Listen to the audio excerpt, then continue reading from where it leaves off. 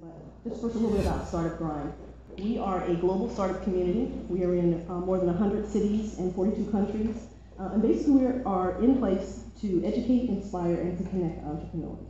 And the way that we do that is by bringing together startup founders, educators, investors, angel investors, all around the topic of entrepreneurship. So when I started in December, brought Startup Grind to the area, we were only, just to give you an idea of the scale that we are moving at, we were only in 50 cities, and we were in about 35 countries. So just since January, we have just grown in a global way. So it's pretty awesome.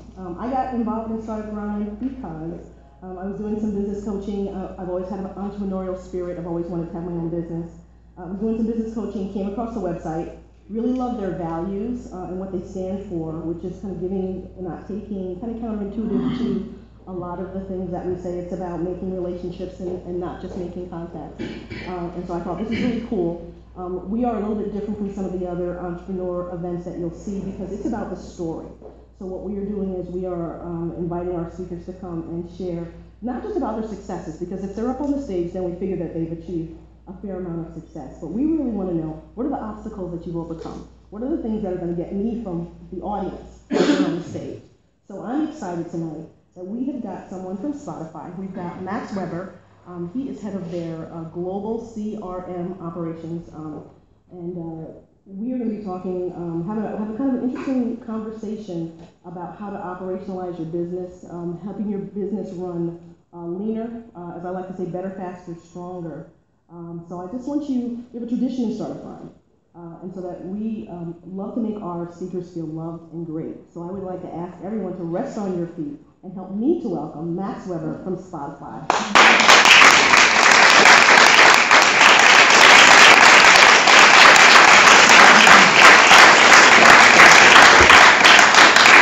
So Max, so excited, just real excited to have you here. We already had an extensive conversation the other day, just kind of catching up. So gonna kind of talk a little bit about Spotify, a little bit about you, and the interesting topic, the topic that sticks with me is how to make things better, faster, stronger. Because as we both know, and we're gonna, by the end of this evening, everyone in this room is gonna know that it doesn't matter what size your business is, it doesn't matter what your industry is, but that you are able to use the techniques that you're gonna talk about and just really not just help your business run better, faster, stronger, but just in general. So I'm sure that most people in this room know what Spotify is, but just briefly kind of talk about Spotify. Yep, we're a music streaming service, similar to kind of a Pandora, but we hate to use that word, it's sacrilegious, but yeah, we've got about 40 plus million subscribers at this point. Not only do we have the radio service, but you can directly choose your music. We're incorporating some other stuff that I can't really talk about. It's coming, but yeah, in general, it's a music company. And so it's a music company, but not just a music company, because it's a company that started abroad and has massively ramped up abroad, and then come over here to the States. I know that there is a big footprint in New York City. Headquarters, and you're actually here in Saratoga now. So Spotify has a local footprint, and how did that come about, and what are you guys doing up there in Saratoga? Well, the headquarters is out of Stockholm, Sweden, so the majority of the company's there. We have the second big office is in Manhattan, which is probably 250 people there, and then the Saratoga office came through an acquisition of a company called Tunigo. And what they do is music curation. So all the browse section that you see on Spotify is all the playlists. That's that team from Saratoga. Okay. And that's where I'm out of there about 2 days a week, 2 days down in the city. So you get a nice mix between the two, because you were in the city for some time. 8 or 9 years. Okay. So you actually have a really interesting journey that you've taken to get you to where you are, and so just wanted to chat a little bit about that. I'll start with stockbroker on Wall Street. And so people sometimes say to me, how did you get from I recently left the legislature, the New York State legislature. How do you go from the legislature to to start up Grind? Mm-hmm. And actually, when you open it up a little bit, I did broadcast for 6 years, at the legislature, so it wasn't that far of a jump. But you had a really interesting path. So talk a little bit about that. Yeah, so I started out as a Series 63 to Series 7 stockbroker, and we used at the time Salesforce for our CRM platform. And I ended up becoming the de facto wizard for that tool at the firm. And I spent more time kind of figuring out business process automation, how to speed things up. Mm-hmm. I spent more time kind of building out that system than I did selling. So I kept bombing out my numbers. And I decided I liked the tech side more, and the more of the operations and the system automation stuff. So from there I quit and took a job at a startup which did consulting for CRM and Salesforce. Okay. So not that far of a stretch as one might think. From when I was like stockbroker, seriously, stockbroker into so what we talked about, and that was very appealing to me when we had our first conversation. I am all about the concept of better, faster, stronger. That is my, before I leave the station, I'll share a little bit about the business that I just launched, but that is my thing. It's better, faster, stronger. And that takes place anywhere. And that was a connect that we made when I realized, when you began to explain what you did and how you did it. And it really, you worked with Salesforce for quite a while. Briefly, just in case folks don't know, talk just a teeny bit about what CRM is. CRM is kind of the operational platform that stores the majority of operational business data. So in any business, you're generally either selling something or you're a service. Right. So it's in either case, you're going to require some place to store client information. Sure. And keep a database of your business. Okay. And what a CRM tool allows you to do is take the data and then take action against it. Right. So, if I want to set up a drip email campaign where somebody signs up for my website, I want it to automatically create a record in my system. 1 day later, send them a pre-canned email, and then 2 days later, follow up with a phone call. Sure. I don't want to have to remember to do that every time. Right. I have a system that I can set to do that for me. Right. So it's customer relationship management, and I know that because I looked it up because I wasn't really sure. It's a term that you hear, often, but you actually have been able to kind of weave that. You make Salesforce do things that maybe Salesforce's designers didn't realize that it would do, and again that comes back to, and we'll talk more about that later, the better, faster, stronger. So like you said, when you were a stockbroker, you found yourself so massaging your data management, the data that you had, and created such a beautiful system, and that's where the love came. And so as you found yourself moving, did you find yourself moving into companies? And we're going someplace with this, folks. This isn't just the bio of Max, but this is all going to come back around about how operationalizing and managing your data, why that's so important. But as you were moving through the different companies that you were in, did you find yourself gravitating towards, did you just jump into CRM, or did you find yourself doing CRM-ish things in the companies that you were with? I think kind of both. I always liked sales and the sales process. I just always hated the quota and the concept of that hanging over my head. So I wanted to be a part of the sales process and the money machine, but not necessarily the front lines. So I've always been a real analytical problem solver. Right. I like to, what I say is cut clicks. Right. So if it takes 10 clicks to do something, I want it to take 5. Right. Right. So a full 5? Yeah, maybe 1 if you can do it. But yeah, I've always thought that way, and I get it from my father. But one of those kids that always took stuff apart, tried to make it, see how it worked, and reverse engineer things. But talk about your father. You said you got that from your dad. What was it that he did that? He's a master tool maker. So he makes anything you could possibly conceive out of metal or wood or anything. So. Very cool. Did you bring us something for show? I did not. If I'd asked earlier, you probably would have brought something. But so you were a stockbroker, and then you began to make some changes down in the city in terms of where you were. Knew that you loved that process of just kind of massaging things and making them better. And you actually were at you actually went to a startup. Mm-hmm. That was a question I had, is like, did you make that startup leap? The consulting firm was a startup, and then I jumped into another small Russian-based currency startup. And from there, I moved out of the finance industry into digital for the first time, which was an AOL-backed startup called Patch.com, which was a network of hyperlocal news sites. And when I got there, we may have had 20 patches across the country, and we scaled from about 40 employees to 1,200 and 800 patches in about 2 years. One of the things that was interesting to me that about CRM,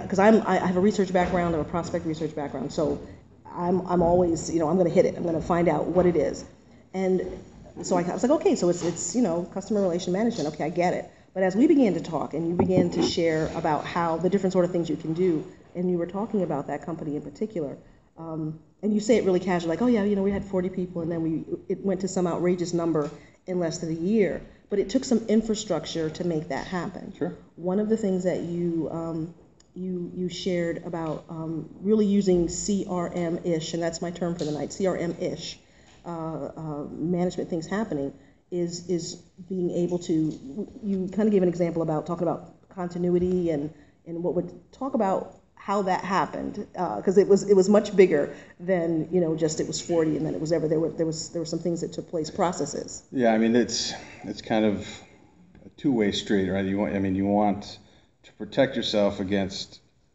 data loss, meaning people leaving or knowledge loss, and you also want to use the same tools to ramp up new people as fast as you possibly can.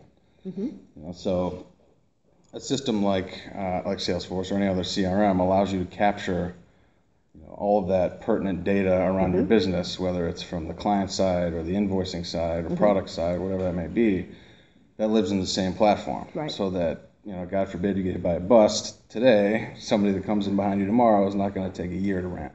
Okay. Same concept, if it's a new person comes in, we've got it all there. They can kind of see it in front of them without having to go to different people to pull it out or otherwise. So it's really kind of about setting up systems and processes, and that's, I know you are a systems and process improvement guru, I think is how that's kind of what I got from talking to you, and talk about the importance of continuous system and process improvement. Right. The way that I see it, there's kind of three phases of any company. You got the startup phase and more intermediate growth phase, and then into kind of a mature phase. And in the startup phase, you may or may not have defined what it is that you actually want to be doing for the most part. It's kind of still working out the kinks and ideology there. But when you want to scale, there's a few ways to tackle that. And the first thing that comes to mind is just throwing bodies at it. So, you're doing a process that takes, X number of clicks or X number of days to complete, right, and you want to scale. The first thing that comes to mind is, we'll just hire another person. Sure. But, what I do is kind of come in there and I evaluate what that person's doing or what that process is, and say, well, there's inefficiency here, this takes too long here, this could be automated. So you take that and cut it in half, so now the same person can do twice as much. Right. And so, without having to add, and I snickered when he said that I am a very visual person. I'm a visual oral learner, just to let you guys know that. And when he said you throw a body at it, I just kind of had this, it's not working. Just throw somebody in there. But I get what you're saying, that very often that would be the top of the mind response, is to, if we just get another person in there, that is going to, and even as you look at it, that almost doesn't make sense, because that's another salary, that's more benefits and things like that. So if we can come to a place where there are efficiencies being put in place, or cutting the clicks, as you say, getting those clicks from 10 to 5. And that is something that, again, any company can do that. It can be a solopreneur. It can be a company that's got 2 or 3 or 4 or 5 people. It can be an enterprise. And you've been able to do that. You've worked with some companies. You kind of gave me a range of, small solopreneurs. So talk about that. Is it the same process for a single person business versus an enterprise, kind of instilling the same type of things? Obviously, the more people you have, the more flexibility you have in the way that you can set up your processes and your tech solutions. But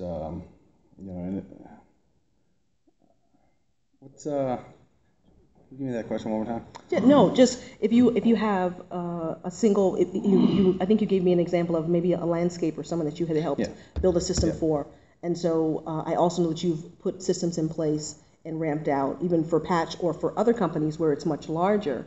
And I just wondered if the process, because if it's a similar process, then anyone can do it. It doesn't have to be out of reach for a Right. Yes, I mean I've done stuff for like law firms, a dentist office, and it really doesn't matter whether it's the service or you're slinging products of some kind. It all comes down to the data. So you've got a system in place that holds your company's data, whatever that may be, and there are ways to leverage that to automate your business. Right. So it's just a question of defining, what you're pushing to the market, how we get it there. Kind of what I'm doing right now is everything from pitch to payment. So everything from what products we're selling, how we're pricing them, how we're delivering those proposals to the clients, how do we book the deals, how do we track the pipeline for our sales team, how do we then push those orders to market and deliver what we've actually sold against, and then how do we invoice for it, how do we collect payment, how do we show commissions. That whole process, kind of end to end, lives within that system. There's a lot of buzz around the way that Spotify has a lot of focus on the engineering teams, and so you'll see a lot of information about the squads and the tribes and the guilds and it sounds like World of Warcraft, and I got really excited until I realized it doesn't work like that at all. But I know that's something that's kind of gotten a lot of attention. But it almost sounds, even without that, and again, talking about the agile way of businesses working, but it almost sounds as if Spotify has, like your unit I know operates differently, you were sharing, than that, but it almost sounds, even if you look at the company, that there are different units, almost like little mini companies that are kind of doing their own thing, and so that's something that you have in your unit as well. Absolutely. I mean, most of the development teams operate under an agile mindset, with their sprints and the stories and stuff like that. Agile. What is agile? What are sprints? What are stories? Agile is a development method that allows you to kind of break apart a big project into smaller components and deliver against those in succession so that you achieve the whole goal. As opposed to trying to tackle the entire problem at once, things get lost. It just doesn't work that way. And a sprint? So story is the overall goal that you're trying to solve for, and sprints make up the chunks of the pieces to get you there. I love that. I think that's great. So within Spotify, those things are happening, and those really are the not the mechanics, the specifics of how Spotify does it, but the mindset of having individual units that can work for any company. That really can. One of the things we talked about is operate. I asked you for a definition of operationalize, because that was something we kind of started off with, and you said, say what you said. I like what you said about what we talked about recently about it's about money. I mean, it's if there's a company out there that has unlimited funds, angel investors that come out of the woodwork in perpetuity, and we never have to worry about paying anyone back or turning a profit, by all means, kind of do whatever you want. Sure. But for those of us that have to appease some people and generate revenue, it comes down to monetization. Right. So how do you do that? You've got overhead, and then you got a way to generate revenue. And the key about that is having what it costs to generate the revenue be less than what you're paying for your overhead. Okay. So, and operationalizing basically is taking whatever it is that we're delivering, whether it's a product or a service, and doing it in the most efficient way possible that costs the company the least amount of money and resources to do it. So, I mean, if it costs me $10 to sell it and that they're charging $9, it's not really feasible. Sure. I'm losing money constantly. So we need to figure out a way to get that $10 for $9. Okay. So it sounds like, again, it always comes back to the name of the game is better, faster, stronger. And it's about optimization of whatever that particular, it sounds, as we were talking about, it doesn't matter if you are a very small, you could even be in the idea stage. Maybe you're in discovery. Maybe you haven't even formed your company yet. I know we've got some students that are here, and folks, we've got a nice crowd in that we've got a real nice variety of people in various stages. of business formation or idea formation. And we kind of talked about the idea of the time to be figuring out about your systems, or at least conceptualizing those, is not when you're already out of the starting gate. So. Right. Yeah, I mean, you could have the greatest idea in the world and try to get off the ground running, but if you don't think far enough out to say, well, this is never going to work, and I can never actually deliver this for a reasonable cost, and it's not going to work. So I mean, you kind of need to have the good idea, but also have the plans and the operational mindset to say, I can actually deliver this in a way that's not going to lose me money. Right. Have you encountered any companies who didn't do that? Who that maybe you weren't going in to form it, but you were going to fix it? Okay. So that was your situation, and that was attributable to the fact that the planning. Do you in the different companies that you've seen, and also perhaps even in if we're thinking about Spotify as being a bunch of many companies, have you seen that like I said, when it goes out first, it's kind of not planned. Is it hard to kind of come back from that? Is it kind of hard to you hit the ground? Or I guess let me give you a better example. Have you seen in companies that you worked at where it was kind of like a crash and burn, and you said you have? Yeah, I would give that same example. It's our clients. In that case, I was on the advertising side, so the clients there are small mom and pop shops, maybe buying a couple $100 a month in banner advertising. But for us to deliver that, it costs us way more than $300 or whatever it is that they're paying.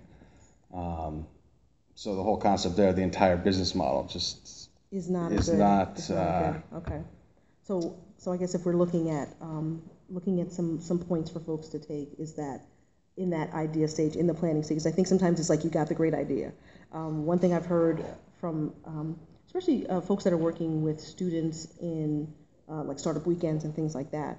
I'm going to make the next great app. That is how I'm going. That is my startup. My startup is going to be an app. I'm going to just like go to the beach, and there's going to be a zillion downloads, and that's it, and it'll be lovely. But that is not at all. An app is not a product. Yeah. Or excuse me, an app is a product, not a company. Sure. So I mean, companies can produce apps, but in order to kind of deliver on that consistently, that's only one product. And there needs to be the systems in place that are, we kind of talked about the example of, like, you use the company that has unlimited funds. Is still going to experience a bleed, but perhaps not as fast as a company that does not have the resources. And so by really taking the care, and how would you say is a way, in your experience, how is a good way to kind of set that up in place? If you're thinking about a business, or even if you have a business that's already established, because you can have a business and maybe it's not quite going as you might love it to go, and so that's the thing about continuous system and process improvement. What would you say would be either a good place to start if you're still thinking about a business, or? Yeah, I mean, for me personally, this goes for almost all of my projects. I use flow charts and kind of swim lanes. Okay. What's a swim lane? So if you're looking at kind of a document, you've got lines drawn across this way, and a process that's snaking its way through it. Each swim lane is a person or a role in that. So you got the process start to finish. I sell it to this person, it goes here. This person buys it. Right. That way. So I mean, if you can draw it out in a flow chart in your swim lanes and have it be feasible and work for everybody in that piece and connect the dots. No one's crossing over, and crashing. You don't run into any massive roadblocks, then you got to start there. Okay. But if you can't draw it out in a way that makes sense or can complete the circle, okay, you got some work to do. So one of the other things that you and I have in common that just really tickled me and is relevant is that part of being able to, you've been and you are very humble, so you don't like broadcast, but you've been very successful in being able to do that better, faster, stronger. And part of that comes from being well-rounded. And so talk about some of the things, we started at stockbroker, but before stockbroker, there was... I was a bounty hunter. Max the bounty hunter. Sawyer, bricklayer, worked for my dad for a while. So it's about building that. It comes to that word that I looked up so many words with Max. Polymath, which is like awesome, and I had no idea. I was like, oh, that looks so cool. What does that even mean? And so talk about being a polymath and how that has contributed to your journey getting to where you are. Yeah, I mean, it just kind of means jack of all trades, but in my case, jack of all trades, master of none. Yeah. Yeah, I mean, going back to the bail enforcement stuff, I mean, the majority, I didn't get to do the cool stuff, kicking down the doors or any of that really, but it's called skip tracing. Right. So basically, you have to find somebody. Sure. And my role there is to take the digital footprint, track people, Right. and try to track them down. Mm-hmm.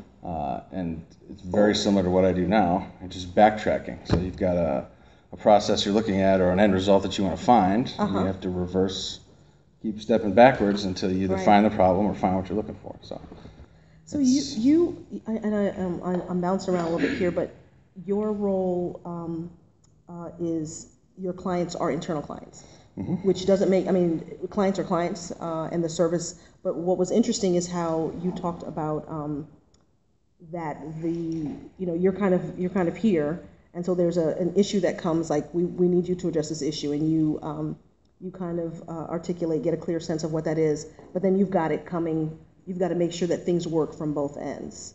So talk about that a little bit. yeah, so my group, which is the Global Sales Operations Group, so we're responsible, like I said, everything from pitch to payment. And it's kind of a two-way street. Sometimes there are systems changes that drive a process change, and then a process change that drives a system change. So Sure. for example, you may have your legal team come with a requirement that says you can't do this unless you get this signed. And then in that case, that's a process requirement. We go into the system and create rules and system validations to control that happens. Mm-hmm. And there are many other examples where a system change, a new look and feel, new UI, new way that we've developed something can Right. make the process change. So it's kind of a two-way street, and we're responsible for the training, also the training, the design. Right. And the development. So that going back to what you were saying too about the agile teams. Yes.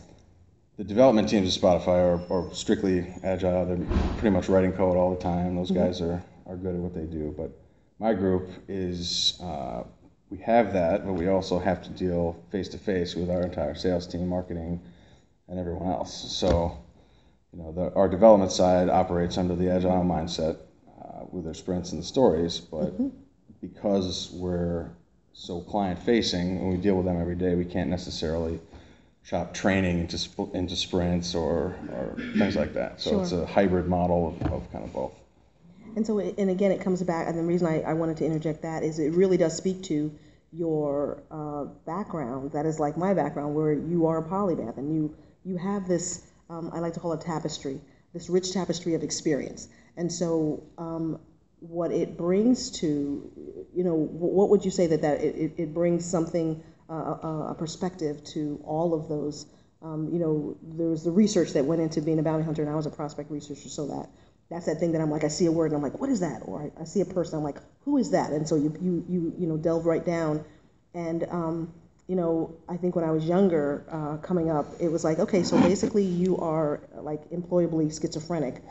Whereas now we're polymaths, where I love that. But it does, I find that it provides such a rich place to draw from, and it gives you that mindset. So the other thing that I wanted to ask you about Max is, in my research on Max, I go to your About Me page, and I discovered that you are not just, I think you called yourself a technologist and a musician and a polymath. Mm-hmm. And so I've heard and read about the connection between music and art, and music and math.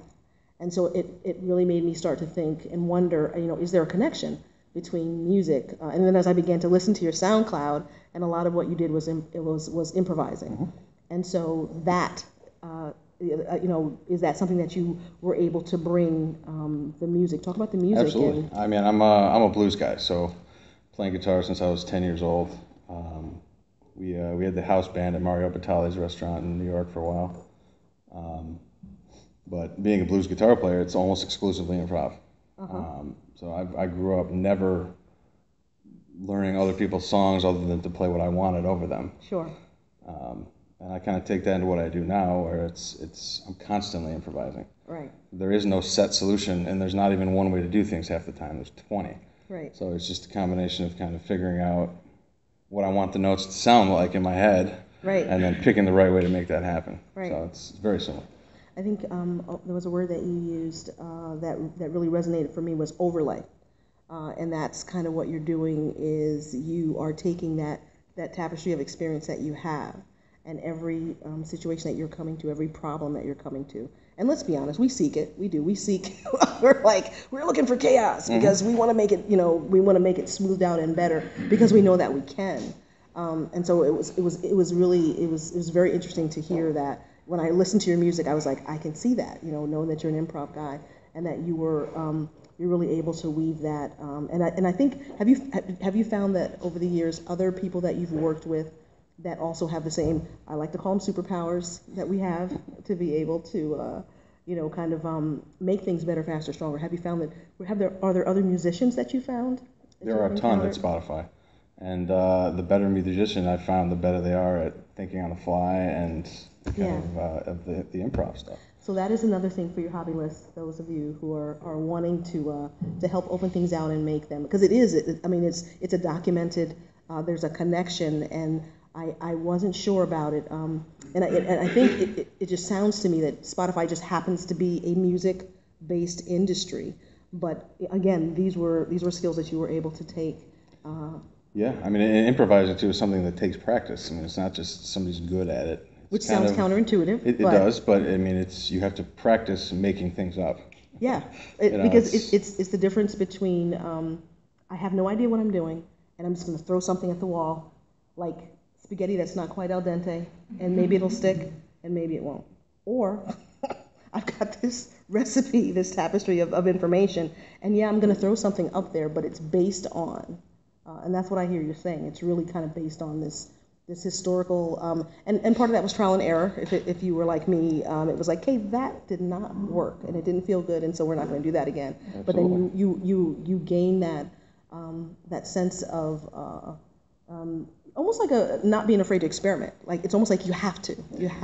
Yeah. Well, I may not know what works, but I know 350 things that didn't work. So that gives me a starting point. It gives you a place to start. So that's very awesome. There were some other things that I wanted to talk about. So now we're reaching the note stage here.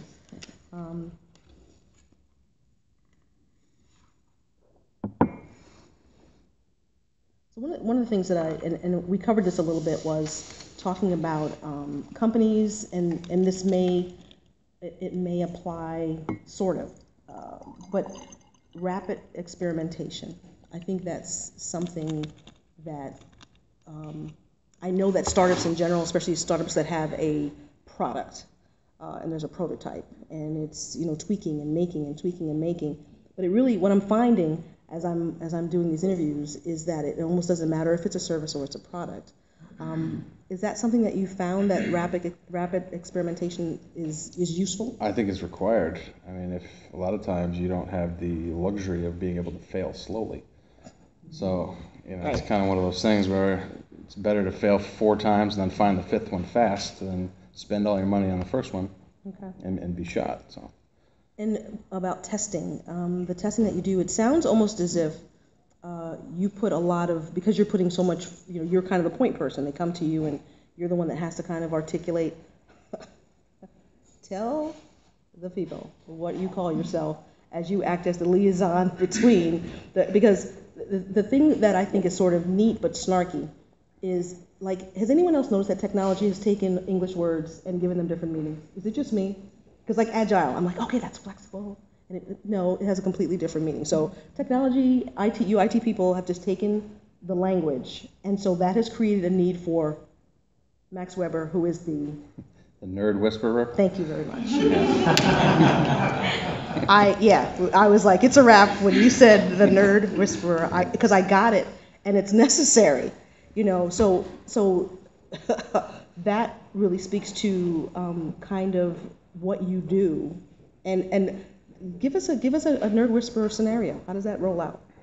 Just an example. It doesn't have to be. Well, yeah, I mean, it's especially when you're talking about like a CRM system. Your sales and marketing guys generally aren't the most tech savvy, and you have to deal with developers on the other end. So you have to take, a salesperson who's telling you, I want to click here, I want to pop a button up, and I want to do this.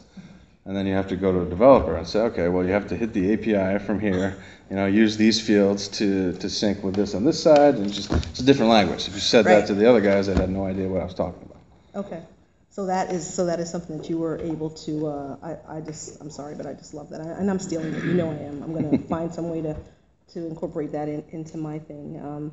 So, I mean, it just basically sounds like, and I wanted to leave some time for folks to ask questions as well.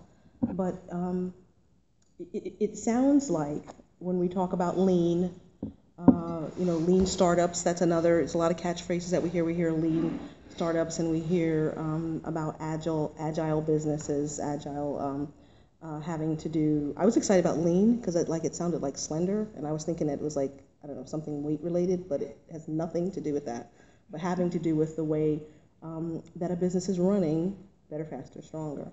And that that the reason that is, and that combined with the CRM, the reason that that's important is really to kind of prevent a crash and burn.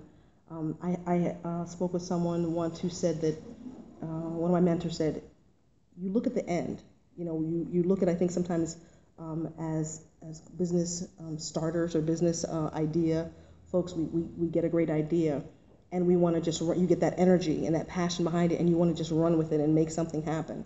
But that it really is about, and what I'm hearing you say as well, is you need to have that, you need to take the time to put that end really, and I think you talk about moving kind of backwards, because it's a lot less expensive time-wise and resource-wise, unless you're that, fictional company that we both want to go to that has the unlimited resources and that that goes on into perpetuity. But by really putting that end first and establishing a plan with that it saves some time. What would you say if you were going to just make a recommendation or some ideas of ways to thinking? I think sometimes when the gifting rolls that way, where it's about I just want to make it better. We don't even think so much about, other people don't think like we do. Like I have a kind of a low tolerance for, like, why would you even do it that way? Like, that is so manual. Like, why would you not?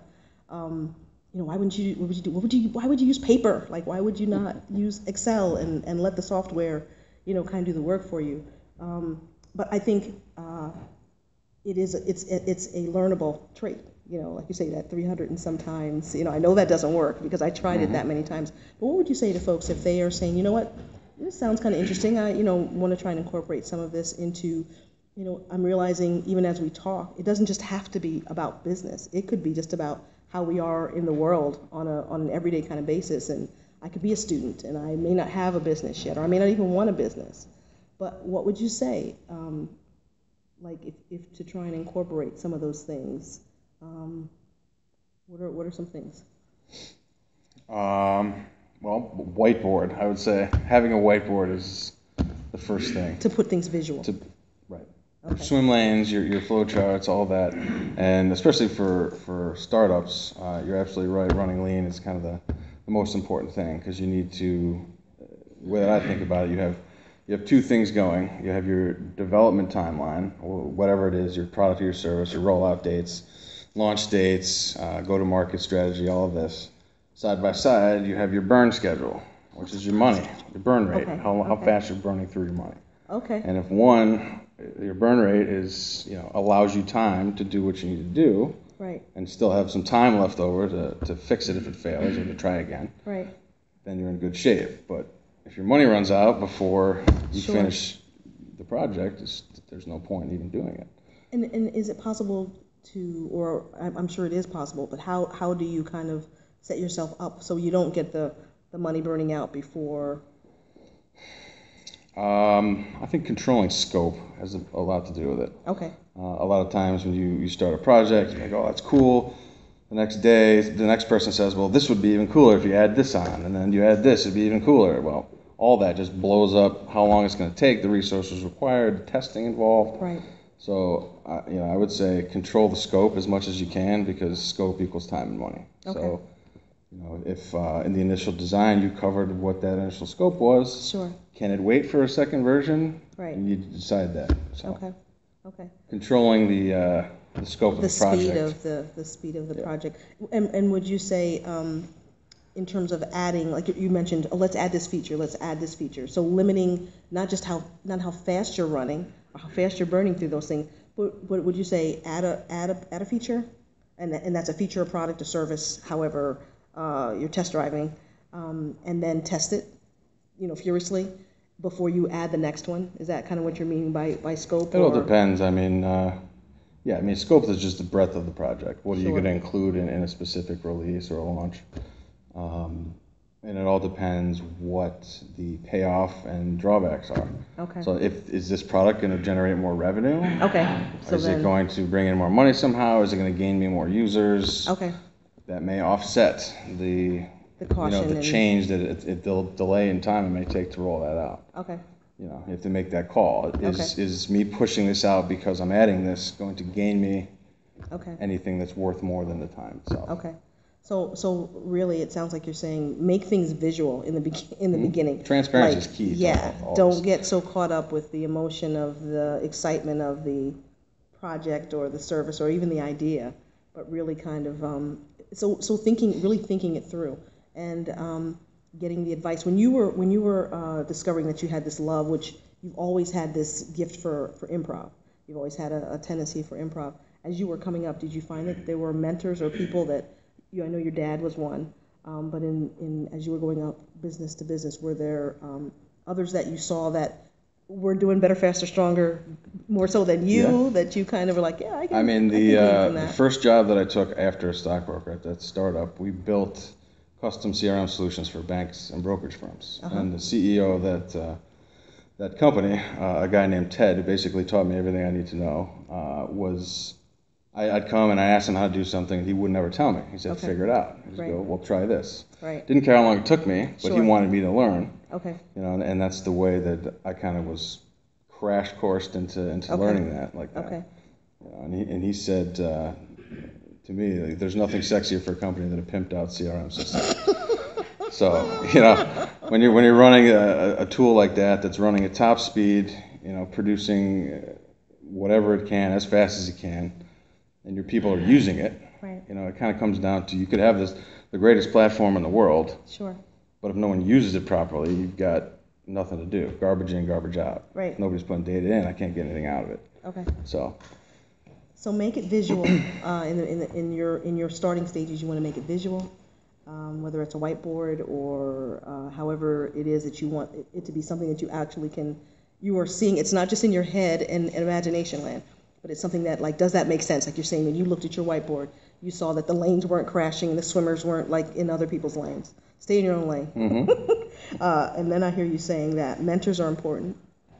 So if you can find someone that you can glean from, that's always a good thing. Surround yourself with people that are doing it better. Do not surround yourself with people that are doing it worse. That would be bad. That would be dumb. That would lose you time. So surround yourself with people that are doing it better. And getting the training, is that something that's been a part of your growth, kind of what you need to do? Because a lot of it is intuitive. I know a lot of it is intuitive. A lot of it comes from the breadth of experience, but that's another piece, perhaps, depending on what it is that you're doing. Me personally, I never went to training classes too much. People hate you for that. I learned pretty much everything I know just by failing, by trying as many times as I could and figuring out what worked and what didn't. Failing to success. Okay. And the whole thinking out of the box mentality is key when you're talking about operationalizing those systems, because there's a lot involved. Okay, so not being afraid to fail. Yep. Is another one. Okay, so visualizing, getting a mentor, training if necessary. But not really being afraid to fail, and kind of really being ready to break that out as long as it takes until you get to that point. So I just wanted to leave an opportunity for folks to ask questions. Is there anyone that has a?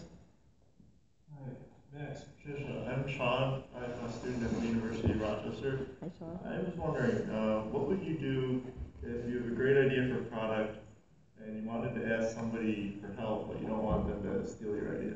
Let me just so the question was, if you have a great idea for a product and you want to ask for help, but you're concerned about protecting your idea. Yeah, I mean, the first thing I'd say, I guess, is to trust who you're talking to, or have a lawyer that can draft you a pretty good NDA.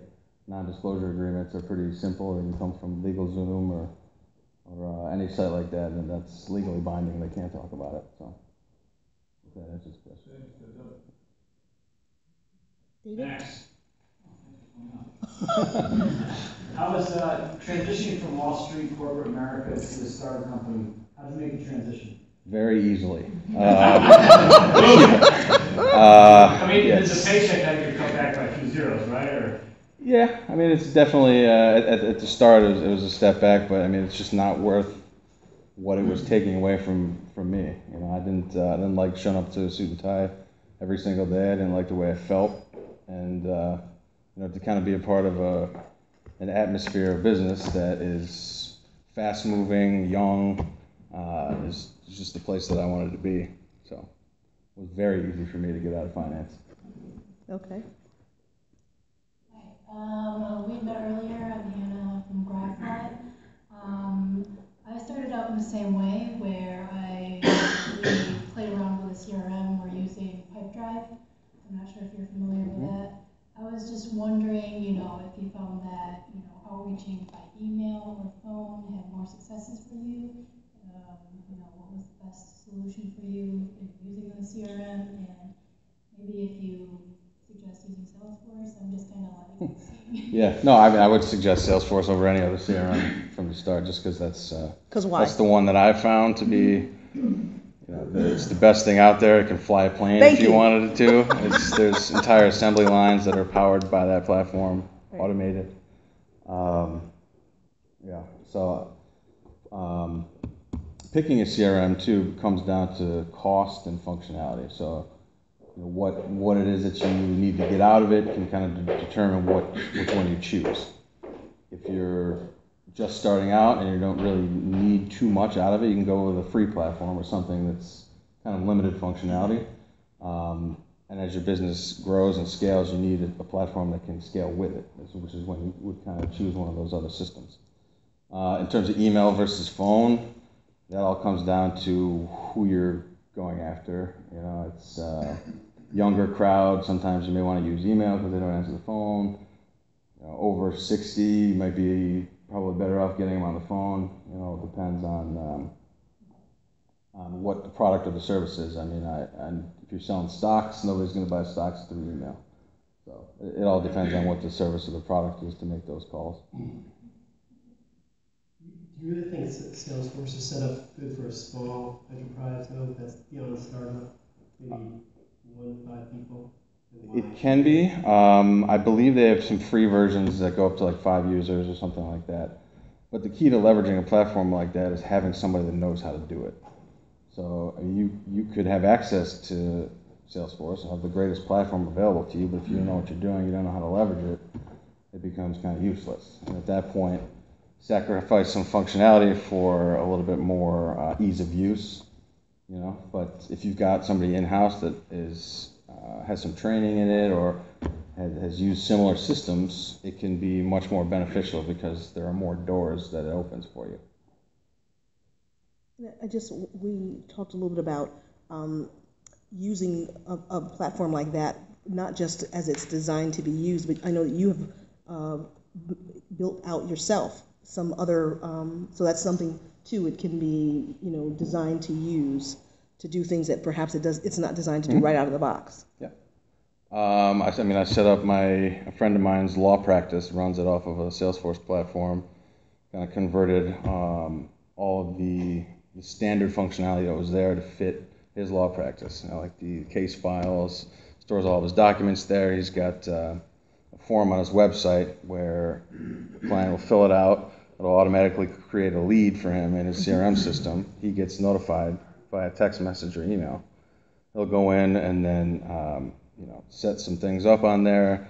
He can choose different email drip marketing campaigns that we've set up. Not necessarily marketing, but they're kind of follow-up automated emails. and based upon some of those data points that they choose on his website, he can triage and figure out, is this a big, is there some Right. money potential here, or is the guy want me to fix a parking ticket? Okay, and that's a small So- firm, correct? One guy. He's just a one guy, so that could be applicable if you are able to massage it to do the things that you wanted to do. Hey, Max. I know Salesforce is your thing, but what are some other CRM platforms out there that you think not necessarily stacks up to Salesforce, but are just as good or on that level? I would say Microsoft Dynamics is up there, or Siebel. I mean, those three are the major enterprise players in the game: Siebel, Salesforce, and Microsoft Dynamics. If you're a smaller company and can't afford that, I mean, there are a bunch of other options out there.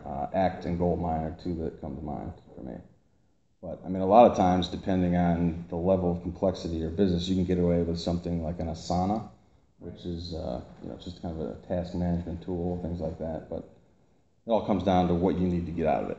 So if you've got the knowledge or the money to get an enterprise level platform, by all means do it.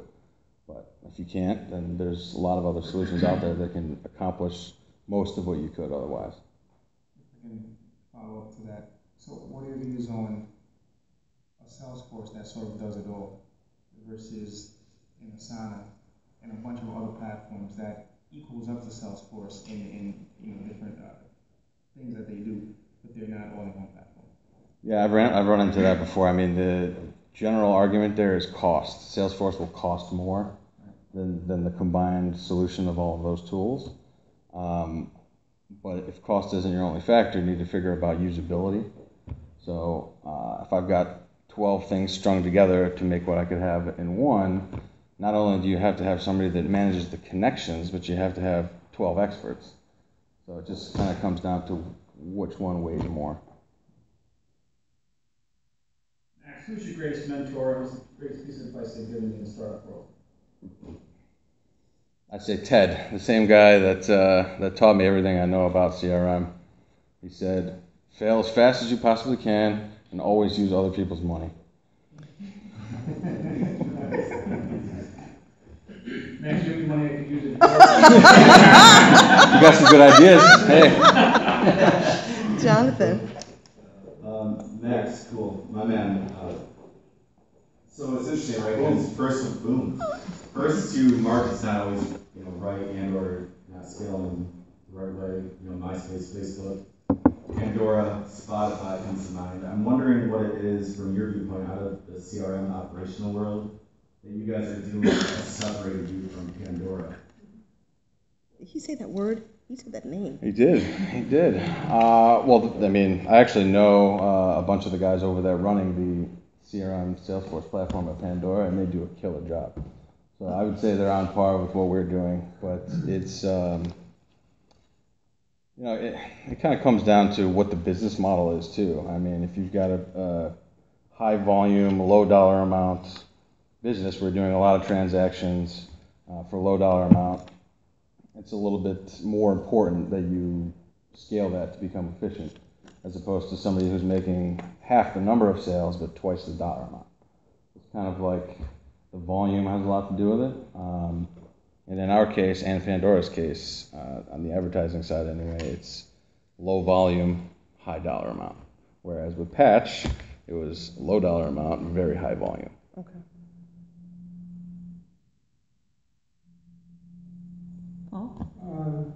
Spotify, you mentioned Stockholm as the home office or headquarters. Yep. How global is Spotify, and what are the benefits or consequences, negatives of being global? I mean, I want to say in 66 countries at this point. Headquarters in Stockholm, second largest office is in New York, but we're in LA, Chicago.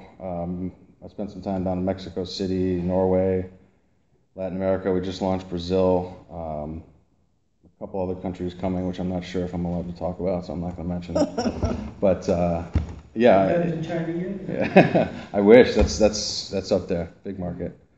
Obviously, being a global company, it allows us to have more of an arena to go get dollars from. So I mean, and it all comes down to each individual country. So like take Mexico, for example, they're almost exclusively free users, which is supported heavily by advertising. Whereas if you take Sweden, 25% of the population of Sweden pays for Spotify, which is huge. Yeah. So yeah, I mean, being a global company, we can go after a lot of dollars because we have a lot of geography to work with. On the downside, you have to support 13 different languages, 20 different time zones. So it's the logistics of time differences and the language barriers are hard. Different currencies in all the systems. So it just makes things a lot more complicated to operationalize. But the gain you can get from all of that exposure is probably better. Law and culture. Tons. Yeah, I mean, there's especially rights, like digital music rights. The first thing we have to do when we enter a new market is work out the digital music rights. So, that's a huge hindrance to a lot of these things, is that we don't get favorable enough terms to make it worth our while to be there. Mm-hmm. So, if that answers your question. Based on your experience with startups and working in New York City and working for Spotify, how do you see this area that we call Tech Valley? How do you see it growing? Do you see it growing for a space for startups or entrepreneurs? Do you see it as a space where ventures could come and we can attract ventures and angels? Do you see this market growing as we call it the Big Tech Valley versus like Silicon Valley? Yeah, I mean, I definitely see a lot of potential. I actually had this conversation the other day where there is a higher concentration of developers and tech resources in the upstate New York area. It goes, I think, San Francisco, New York, Austin, or Denver or something, and then upstate New York is right on the top of the list. But they're all subcontracting out, working for people that aren't necessarily based here. And one of the things that I've noticed is kind of an attitude that these places have. San Francisco, New York, Boulder, all of them are celebrating failure. So it's like we get out there, we're going to rapid fire, do all these things, and if it fails, we'll have a party and we'll start again. Kind of the attitude I've seen around here is people are more afraid to kind of put themselves out there to take it all away and to be exposed to the possibility of failure. So I think once the attitude comes around to it's okay to fail, let's celebrate this, let's do as much as we can, then it's off to the races. So essentially you're talking about an ecosystem where everybody kind of supports each other. What do you think would take to create such an ecosystem that can mirror, like you said, I mean, awareness. I mean, there's a bunch of companies out there, like my friend John over here with Upstate Venture Connect and a couple other things that's really trying to bring all the players in the game together and share the same visions and attitude. Okay. Yeah. He's a weirdo in the back.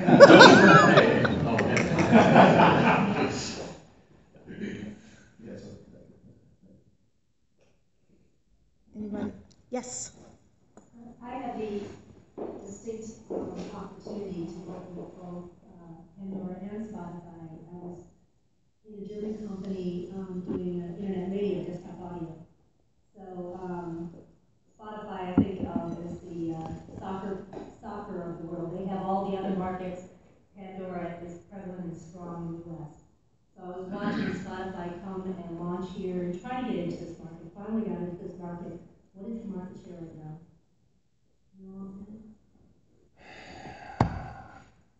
Well, I would say probably they have 30 or 40% more users overall than we do. However, the revenue side is a different story. Mm-hmm. I noticed, Ian Gelman of Pandora, but he was the guy that basically talked to all the users, whether it be in cars or internet radios like ours or wherever. They said, we'll put Pandora anywhere. So, and they just wanted to proliferate. They wanted to get out there and put it on every device and be a part of it. And from a German company, we were getting more hits on our website through Pandora, and we were buried on their site, so we didn't have any real promotion on our internet radio. So it was quite interesting to see the kind of strength that Pandora had. But Spotify was interesting came, the Swedish guys came to Germany and talked to us and got us on our system. And it was always sort of people in Europe were like, oh, I wish we could get Pandora. We can't get Pandora in Europe because of the rights. But Spotify's everywhere else in the world. Pandora has, it has the largest market in internet and music, and which is this market. So I'm curious to watch how you take over this market. Me too. Me too. And how you do it. Anyone else? What's your guitar and amp rig like? Gold top Gibson Les Paul and a custom Fender Deluxe for an amp. Yeah. Oh, I know, it's so successful.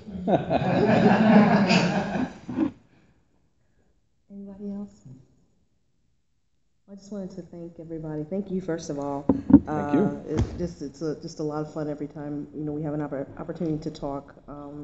Just for taking some time out to come down from Saratoga, I appreciate it. Really glad that Spotify is here. Glad that we had a chance to connect. Of course, I will continue to Vulcan mind meld you for all of the juice that just so many interesting things that I've had a chance to learn from you and continue to learn, which is one of the things I love about Startup Grind. It's really been, I hope that folks that come or tune in to the videos are enjoying things, but I am personally have been so enriched by this process that I'm about to do a LinkedIn blog post that says Startup Grind made me lose my job, because I just quit my job.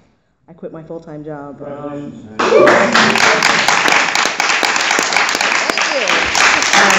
Because as I listened to, I've been doing this for 9 months now, and as I birthed a startup, and I have a startup called The Word Architect, and I'll be helping female entrepreneurs build their brand stories, helping them with training for pitches and presentations, building those business artifacts. So I'm really excited about, 10 months ago, I really, entrepreneurship was just kind of a dream and some spastic things that I did from time to time when people would need, some different sort of things come. But the gentleman mentioned it being, a real ecosystem. And so it's exciting to be a part of that. And just some of the connections and the folks that I have, had an opportunity to meet. You, of course, being one of those. And, of course, Jonathan, again, is from Upstate Venture Connect, and he came down. I met some folks that really drove a ways to get here tonight, and that's really awesome. Jonathan Agreka is from Upstate Venture Connect, and we've got Dave DeSalt here who is supporting us, and just some new friends that I've made as well. Larry Zimbler, I know, is here from Libertech. So John Sturgis is also comes and supports me, supports Startup Grind Albany all the time. And so just really glad that all of you took time out of your schedules to come and be with us tonight. Wanted to let you know that our next event is October the 8th. We have Rick DeRico, who was a reporter for years with Albany Business Review, and he is now the managing director of a new accelerator that is going to be in our area, and it's called New York Biz Lab. And so that will be here on the 8th. We're going to be back here at Overett. And then also in November, we got a reach from Microsoft BizSpark. So we've got one of their tech evangelists coming down from Connecticut, Joshua Drew, will be here on the 10th of November. And what's going to be neat is we'll do an interview. He also will be, and for those who may not know, BizSpark for years has been marketing towards software developers. They have a whole suite of services that they make available. Actually give you about 15 grand worth of software kind of to play with for about 3 years. Realize that there is a applicability for not just tech people, folks that are software developers, but also just business owners, because they'll give you a website and some other things. And if you graduate, if you go through that 3-year period successfully, so you build your business, you use their tools to really ramp up your business. There's even a second tier called Microsoft Ventures. So I'm real excited that they will be here in November. Josh will be here, and we'll do the interview, and then he'll kind of open up more about what is offered and actually make some codes available for folks. So eligibility for that, but it's not super strenuous. So if you are in that business building stage, or perhaps you have a business and are in the market for some things to kind of ramp up, then that would also be a great opportunity to come and invite you to come back for that. We do tape our events. Been a little sluggish on getting them up on the website, but we will get those up. So if you're not able to make the actual events in person, then make sure we have your email address and your name, and we'll put you on the mailing list and be sure to let you know about upcoming events. And want to thank the Overit team, Paul Hook and Mr. Dinsmore just made it possible for us to, they are our venue sponsors. And so we're real excited that they have made this beautiful space available to us. They've done an amazing job in renovating. As Paul said in the beginning, they renovated this was a church, and they have just repurposed it in an amazingly just fabulous fashion. So again, just thank you all for coming. Excited to have you here and hope to see you again soon.